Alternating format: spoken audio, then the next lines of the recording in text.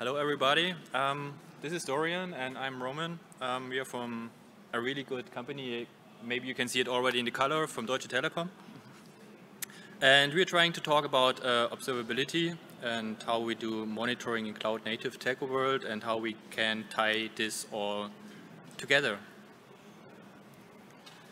Okay, let's look at our short agenda. The question is how we collect everything, how can we get the metrics, how can we evaluate them if we have them, what we do with them, of course, and of course an outlook to the future. Okay, here you can see our ecosystem we're talking about. You can see that there are multiple clusters from the Schiff. Thank you, Vuk. And as you can see, we we only do have 5G components, but you see there it's called MME. So the good old 4G, we want to support our customers there as well. And you can see also that everything is deployed via GitOps. So here, short icon for Git, right? And of course, this central instance where we push those metrics and logs and everything else in there is Mops. It's also a platform underneath. There's Elastic, so an environment to analyze those data. Okay, so what's observability?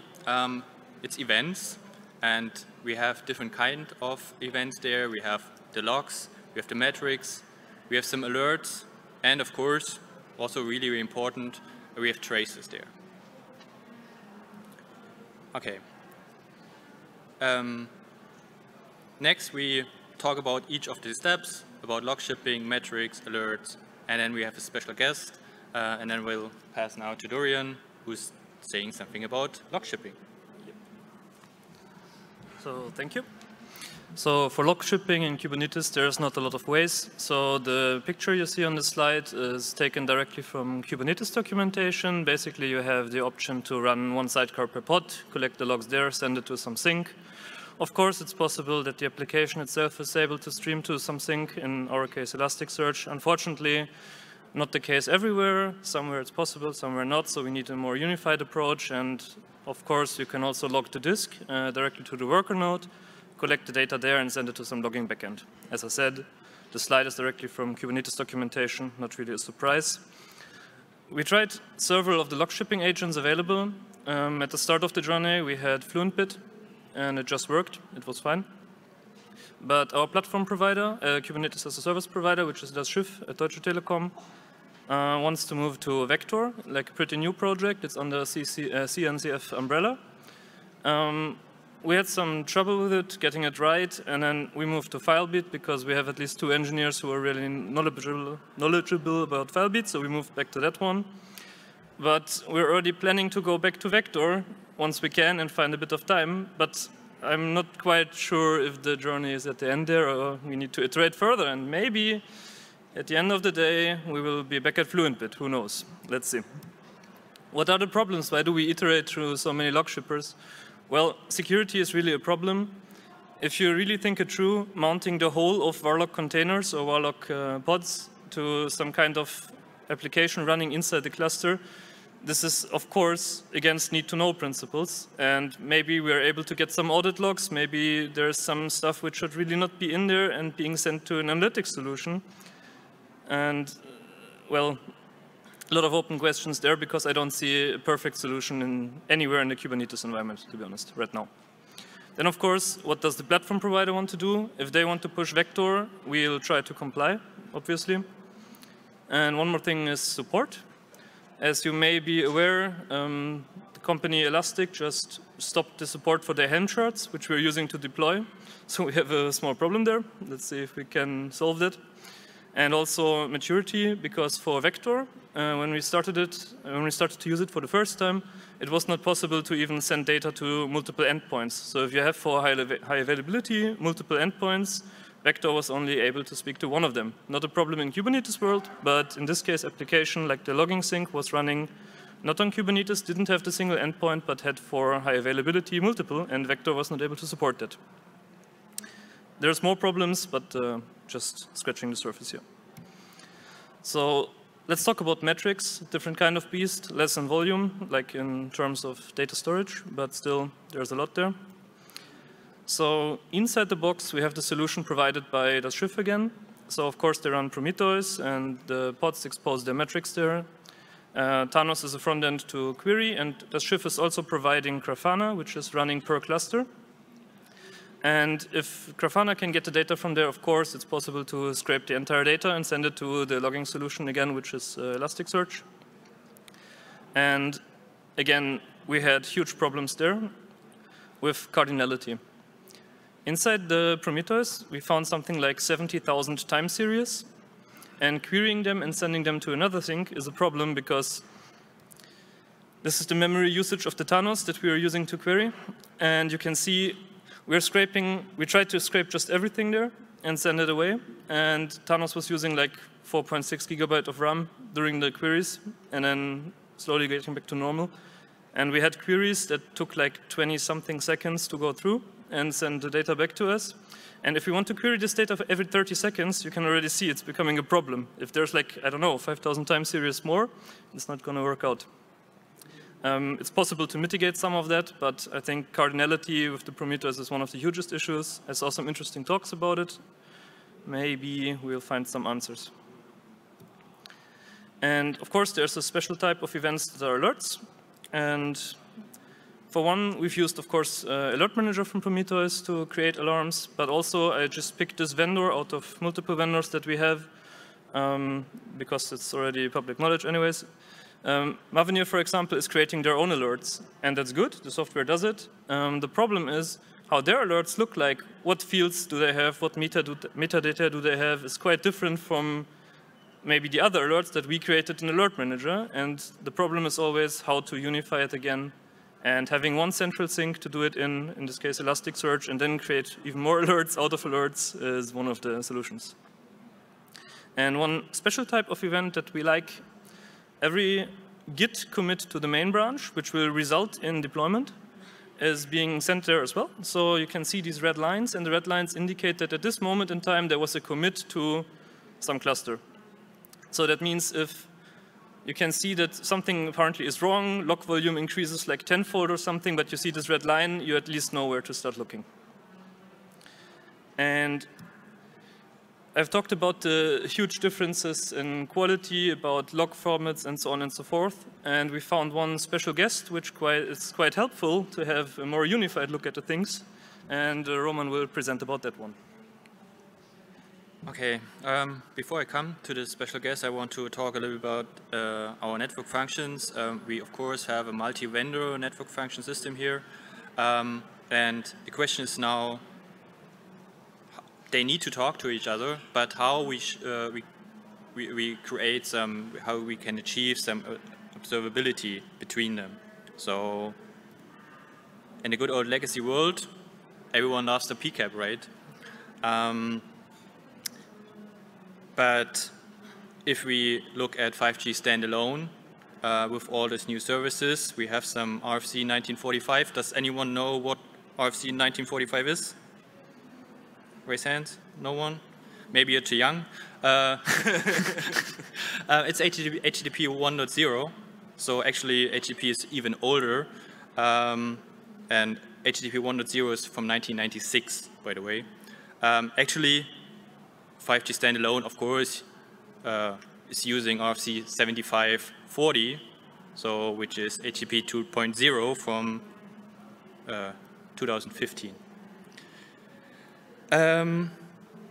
Yeah, so we decided to put something in the middle to abstract those communication between those network functions, and we chose, for time being, Istio, for example. And the gray boxes here are showing the sidecars there, which allows us to abstract certain things, right? Like security and so on. And also with this sidecars there, we have the possibility to use tracing solutions like Zipkin or like Jaeger, for example. But our current way is we are trying to use the access log first. That means every message which goes from one network function to another will be logged. And here you can see an example of that. This is already as JSON because JSON makes it easier to parse that in a useful manner, especially if you have it in in Elastic, for example. You can see here it's the method, the protocol, the network function, the path it's using. So it was a registration message. You see if it was successful. You even have the duration. So lots of things, and you see here I put some dots there, and it's even bigger. And if there's an error like 400 message or 500, whatever, you would see then also a root cause there. Yeah, of course, if every message gives us a log entry, this means also it's from performance point could be a problem. Currently we are using this one. But maybe we are coming back to, or we are going forward to those more enhanced ways to use it for the SPI communication. Okay, then let's jump to evaluate all this data. And Dorian is taking care of that. So we have a lot of data in all the places, and we have to see that the 5G, of course, is new. Maybe we have new vendors inside there. What do we do with the data? And the most important question is it working yet? Can I use it? And usually you can go from the bottom up and check, like, is the infra okay? Are the servers running? Is maybe the connection to RAN even there, or has it broken somehow? Then you go up to the Kubernetes level, and you can check simple things as such, like, are all pods even up? Are some of them not running? And if everything seems okay, then the only solution you have, of course, is look at the application logs itself, like the transaction logs, like 5G signaling protocol, and of course the real application logs as well, where maybe they report a problem, maybe they don't. But if you do all these steps, you really have a great understanding of why is it happening and what can I do to change whatever I don't like about it, for example, having high latency or crashing applications. And the other option, which we're also using, is to receive the answer directly. And the answer, obviously, is 42, always. But the problem is that we don't really know the question. So we have machine learning in place, and it's telling us, hey, something is out of the ordinary, like something doesn't really look right. Please take a look. But maybe we don't even know why that's happening, and worse, we don't even know what to do against it. So this is the top-bottom approach, and the other one is bottom-up approach. And it has to meet somewhere in the middle. I'll explain a bit more in a few slides from now, so please bear with me. And there's one metric which I like. This is showing the successful and failure registrations at the AMF level. And unfortunately, the lower bars, like the really tiny ones, that's like 8%, 10% something, this is the successes. So this is a horrible state, right? Everything is failing, and so on and so forth. The problem here is if a device, for example, attempts to register with the AMF and is rejected for valid reasons, for example, it's not allowed to use 5G SA or something, this is counted as a failure. So what does it tell us? Well, we have a lot of data inside here, but this data is not really that useful to determine if the application is working, because this is perfectly fine. It could be 100% KPIs on everything else, but this one, okay, so we did some evaluation, and it's cool to look at it, but not that useful, in my opinion. So this is the evaluate step. About the machine learning, for example, we receive emails like this one. This is, again, the SMOPS platform. The machine learning jobs tells us, hey, there's a metric, it's called LTE something, so we know it's related to MME component, to 4G, and it's way higher than usually. And this is registration attempts in this case. But the problem is, if you receive this out of the blue and you've never seen it before, you have the same problem again. Okay, you know something there is wrong, but how to fix it, where does it come from, and then you need to go back the steps and trace it back to, in worst case, hardware level, or maybe some broken connections to run. So, of course, we need to take action, and now it's going to be a lot more broader than before. What do we need to do if we have all the data? Well, we've seen that we need to automate all the interactions, especially with everything legacy, especially with things like the RAN, and of course also with the paperwork. Because every time we do a change, and we want to do the small incremental changes, we need to notify a lot of systems. Like we need to notify our own first line and say, hey, don't worry, this is a planned change, we have everything under control. We can collect this, for example, from Helm chart hooks. If it's a pre-upgrade hook, we can just silence the alarms that are going to inevitably show up. We can collect it from Kubernetes events. And like one small nitpick, even the change requests, right? We have change advisory board, change needs to be created, sent to them, they need to be asked, hey, is this okay? Can we do it in this time frame? Well, if we do 8 or like maybe 50 changes in a day, which is maybe the goal with all the cloud nativeness, we need to automate that as well. There's no way around it if you have multiple clusters and want to do it. Like, it's in no way possible to do this with a manual work and maybe create some Excel sheets or PDF files and send it via email. And of course, one thing you have to do is exercise. You need to do worker node roles. That means replacing old machines with new machines, but with probably a higher level of kernel patch level or something else changed. You have stuff like chaos mesh and the friends to do some chaos testing, just kill some pods, see if the application is as resilient as you're hoping to. Do a lot of small changes to the environments, really get to know, is this change something I could do in the middle of the day when everyone is on their phones, or do I need to maybe shift it to the night? Of course, this is not what we want, but might be the current situation. And of course, you really need to check, like, is the change hot reloadable? That means, like, can I run it without any application even taking a restart? Or does it include a pod restart? And if the pod restarts, what does that mean for the customer? Because that's the only thing that we should be really worried about in the end, right? And as an example, at one point, we ran like these node roles, like completely replacing the entire hardware supporting us for like 5 days in a row. So we really had then all the data, like, and hey, what are we knowing? What can go wrong? What doesn't usually go wrong? And also to, of course, to train machine learning, because it should be able to know, hey, this is a node role and this is expected result. A bit of the outlook, talking about how to deploy, tooling, and some key takeaways, hopefully. So deployment strategy, there's one proven way in which everything can work, and that is, of course, you take one core out of service, you drain it, you wait until there's no customer left running any session on it, and then you delete everything. And then you let, for example, worker node replacement happen, or you just run the software update that you're supposed to run, and then you wait a bit and you profit. Because if something goes wrong, well, no customers on it, no one cares. You can always bring it up later if you're sure that it's sane and the config is working and so on and so forth. But the problem is this takes a lot of time. And if you want to keep up to date, for example, with security patches, you're not going to be able to like only do deployments once every couple of weeks or something else. So of course, really, we want to be cloud native. And because this is not a goal to be cloud native in itself, but the goal is to be able to, for example, fix security problems fast. And please take this with some humor, because this is a collection of the worst things that happened in the past, and it's not happened all at the same time, and it's like not to be taken that serious, but you start your rolling upgrade of either infra or application, and then you run into a Linux kernel bug that you never heard about before, and it only happens in your specific circumstances. And then maybe you notice that there's some undocumented breaking change in some component, proprietary or open source, and suddenly nothing is working anymore. That's kind of bad. Then you notice that you have a problem with multus. Like, I believe this is the part where applications are not really cloud native, and let's see if the Kubernetes path will change it. And then you get a call from your boss over fixed line because mobile is no longer working.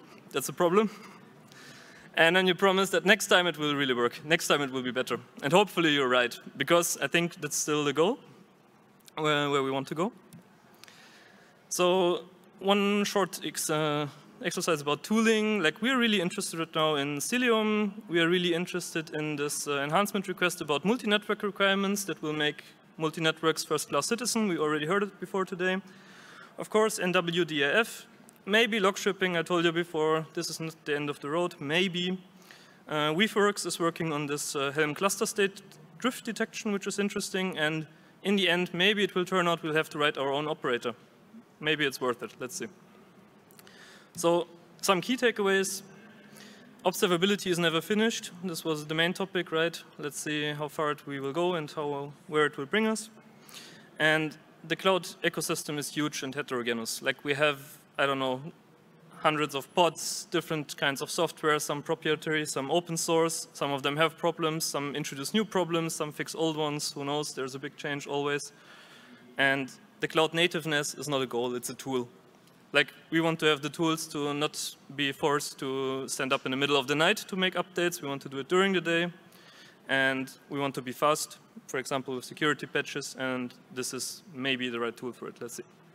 So cloud native is really difficult, but desirable. That's where we want to go. And interface to legacy, including all the paperwork.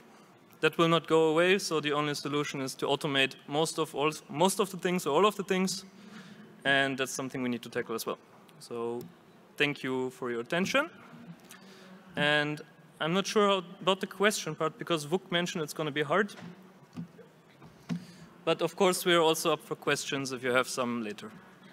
I'll, again, please, with a round of applause. I'll again need to improvise. Thanks, Dorian. Thanks, Roman, for the presentation. I have obviously some insights into what these guys are doing and might ask unfair questions. But can you reflect, it's obviously how it's going now. What were the major hurdles that you needed to overcome to come to this stage? So how it all began, and give us a little bit of retrospective, what you used before this and how is this helping? Talking about observability or in general?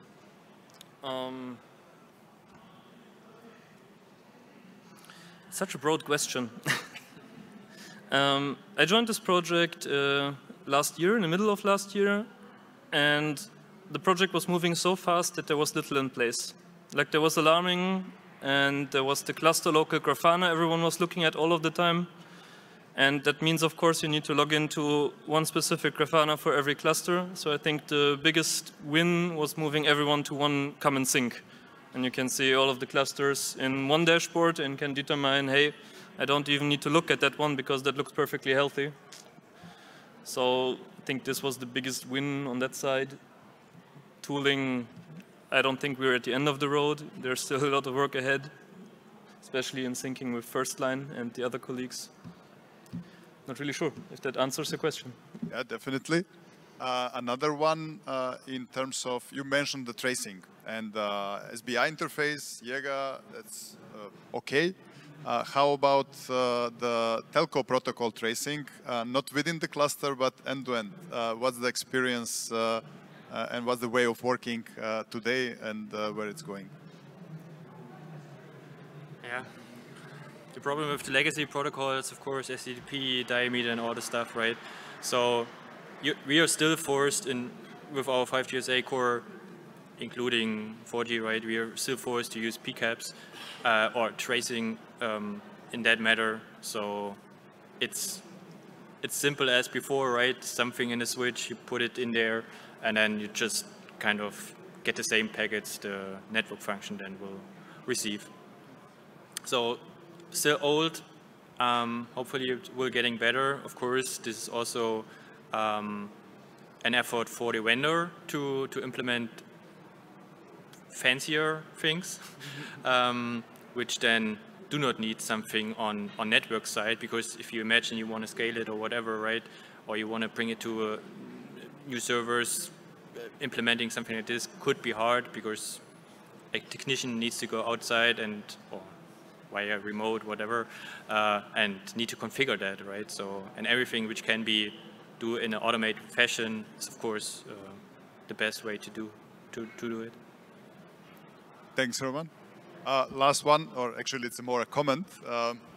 In the Kubernetes, logging to the standard out from container from the pod is a kind of expected thing, no-brainer, normal thing. Was that, in your case, always like that? Asking the mean questions. So I will not name the specific vendor, but basically I've been told that if they cannot log directly to some host mount path, that they are not able to have any insights anymore. This was some time in the past. We've fully moved to standard out, but we had to push the vendors in this case, and I think it's a good sign that they're being pushed and that they're allowed to push it, and hopefully it will help everyone. Like, we don't want Deutsche Telekom specific solutions. We think there's general solutions that will help everyone, including the vendor, and that's what we're usually pushing for.